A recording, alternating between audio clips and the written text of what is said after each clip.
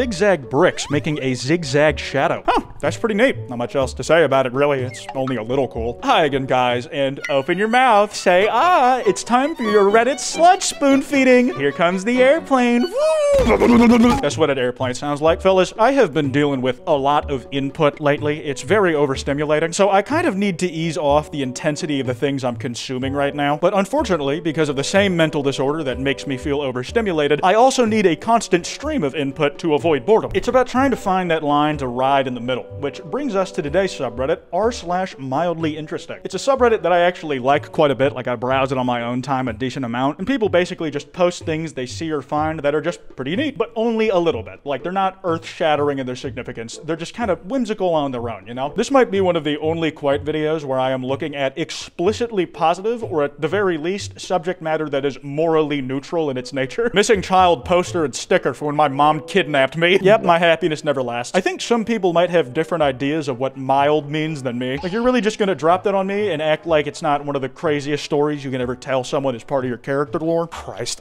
If you enjoy this vid, there's a card at the end will take you to another like it. Also, only 20% of y'all are subscribed with notifications on. If you sub and hit the bell icon, you'll never miss an upload, and you can always undo it later. The winter uniform for Norwegian train conductors is a cloak. Dude, I don't think I've actually seen people wear cloaks in real life before. Like, cosplay for sure, but people just don't go out and about wearing those things. I need to start doing that. It's a shame winter just ended. Crap. I just think cloaks should be a more of an everyday item than they currently are. Like, they should be worked into more uniforms. This should be made a less interesting sight because I want to see it more often. I want the cashier in Target to be wearing a cloak as a mandatory part of the uniform. I want his identity to be ominously obscured from my view. Do you understand what I'm saying? This car is full of bumper stickers that say bumper sticker. Well, most of them say a little more than that. Jesus. Honk if you heart bumper stickers. Bumper sticker road. Bumper sticker, peace and bumper stickers. Don't tread on bumper stickers. I heart bumper stickers. The thing that's crazy to me is that the dude who posted this somehow missed that the license plate literally says license plate on it. Did they actually manage to get that as their license plate number in their state? Because that is lucky. I feel like that is the go-to gag for a lot of people trying to get custom license plate numbers. It's the equivalent of printing out a piece of paper that just has the word paper on it. My 45-foot-long phone charger. For what reason? What is the possible use case for this, man? Anybody who needs a 45-foot-long phone charger should just get a battery pack. At this point, man, tether it to yourself so there's literally no distance requirements. This is certainly interesting, but mild is not how I would describe this at all. I did not know there were manufacturers out there making stuff like this. Do you know how tall you would have to be as a person for this to be the length of a normal charger for you? Only the titular titans from Attack on Titan are tall enough to be people who would buy that and actually get some use out of it. Dollar General has a dedicated squeezing chicken to summon a cashier to the register. Ding bell or choke the chicken for service. Squeeze for service. I like how they make it multiple choice. They really don't want you to miss out on them with all the arrows they have pointing down on it. I think that's more than I've ever put in a YouTube thumbnail, which is saying something. Do you think the people who work there have been Pavloved into like going into work mode whenever they hear the chicken screaming noise? To me, there's like beeping that you hear when you work in the back of a fast food kitchen, and whenever I hear that sound effect going around again, I just flash back into my fast food employee uniform, and I'm scared that I'm cooking the meat wrong while the manager's looking over my shoulder again. It's just awful, man. Like, when you quit this job and you hear your friend squeak one of these things as a joke because they got it as a gag item, you just start freaking out like, I'm sorry, how can I help you? Speaking of the chickens, I did not realize for the longest time how many different versions of them there are. These things are basically collectibles. This is the first time I'm ever seeing a blue one. And it's not just blue, it has a mohawk and sunglasses. I feel like the ones you see most of the time are just a big bargain bin of the yellow chickens you see on TikTok all the time. It's legit like they're collectible action figures with interchangeable parts. I think if you had a complete collection of those, you could sell that for a pretty penny down the line. A local creamery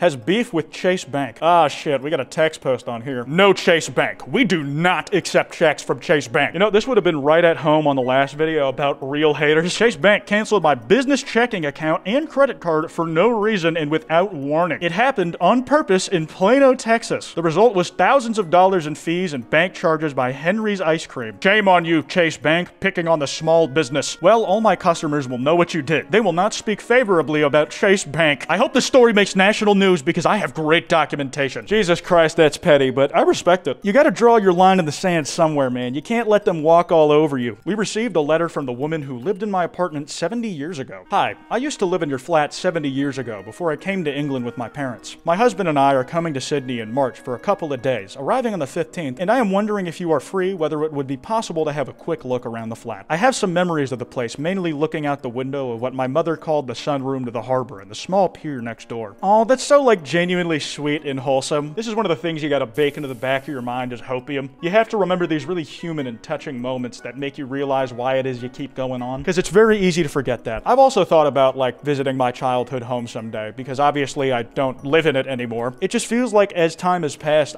the memories of how I knew it looked like have faded with time. It wouldn't be in the same form, but to see it in any capacity at all, like maybe it'll jog that and bring me further in touch with why I have a phobia of small metal objects. God damn it. The coffee I ordered in Bosnia came with a complimentary cigarette? Oh my god, I'm going there. Dude, they know what's up. Not only was it free, but he gets to smoke indoors. That's fucking awesome. Bosnians know what's up. Lung cancer is really cool and epic. I assume he's having coffee in the morning, because that's usually when you do, I think. But they know what's up. You just brushed your teeth, and now you get to make your breath stink like hell all over again. A homeless man in Silicon Valley with a VR headset. I think that's a Quest 2. I have one of those. I mean, it's not like he has much to do, man. Like, just let him live his life. Maybe in VR, he's pretending to live in a house, and let him have his dreams, dog. A sign at a restaurant claiming they closed to take the staff off to Vegas. Notice, we will be closed Sunday, April the 30th through Tuesday, May 2nd. Sorry for any inconvenience. We will reopen Wednesday. May we see you then. Our employees threatened to revolt if we did not take them to Vegas for a couple days. We must support them. Yeah, use the employees as the excuse for why you get to do a company-funded Vegas trip. Nina, Flinders, Nuka, those are my editors.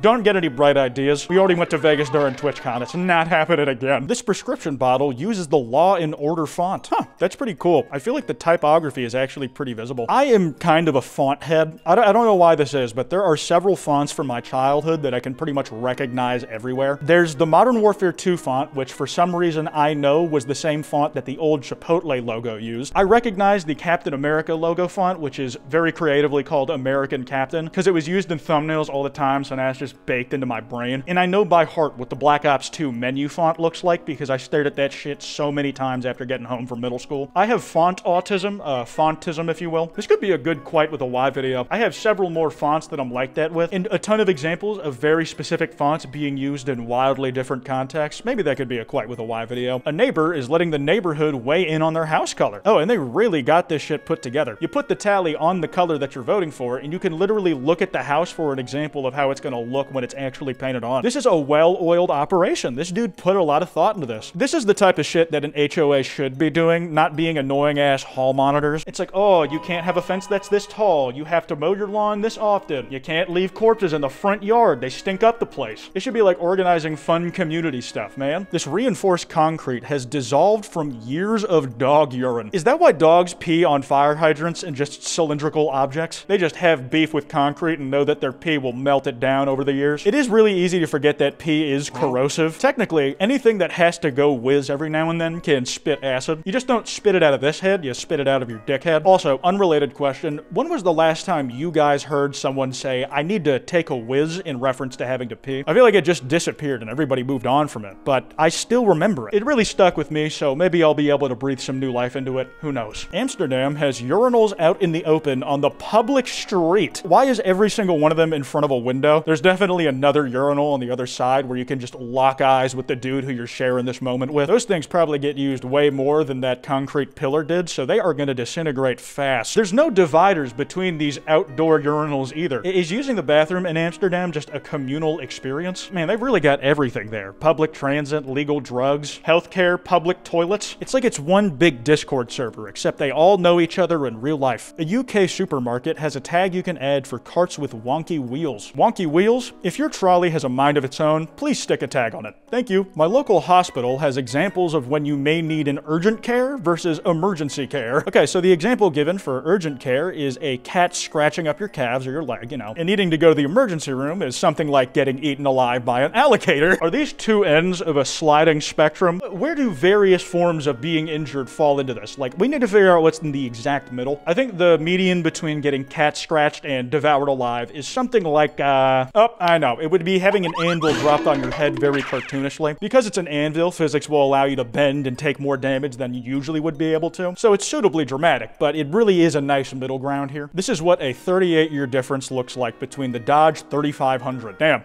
it got fat. I feel like it's just evolved over time to be more adept at running over children, with an oil-free future being the goal on the horizon for everybody, where it's becoming a less liked fuel source over time. The Dodge 3500 had to switch up its diet. So over time, it slowly evolved to stop subsisting on gas, and it now runs by devouring children. My water bottle shrank after I put it in the dishwasher. How does that even work? What is that thing made out of that it managed to do that? But hey, at least it has a new use and title as the most dildo-looking non-dildo item in your home. I mean, you could probably easily convert it into a dildo, but that takes some extra work on your part, and it's also more about how brave you are, less about the functionality. A picture of a J before its wings kicked in. Damn, Mordecai is going crazy out here. I just wrote down a list of stupid shit that I could compare it to. Bro thinks he's Cardi. He really don't give a fuck. He wants out. He's like Kratos jumping off the cliff to kill himself. He's that one blue avatar falling out of the spaceship limp. He's me jumping off that one cliff into the big green disgusting water that one time. What stage of brain rot is this? I'm kind of not sure. I'm gonna wrap this video up here. That card I mentioned should be on screen. If you enjoyed, be sure to drop a like and subscribe. Anyways, this has been Kwite, and I will see y'all next time.